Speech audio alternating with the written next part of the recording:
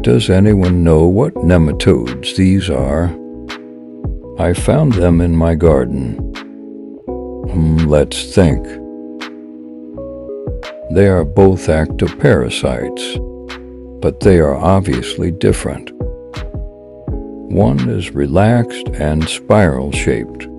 The other is more active but still pretty sluggish, but they both have stomatose stylets. What else? One toad has an offset tail, but the other's tail is rounded and kinda has a cigar-shaped body. The difference is size stands out too. Think, think, think. Think, think, think. Oh, I know. It's the spiral nematode Helicotylenchus and his buddy lance nematode Hoplolaemus. Guess I know what I am not planting.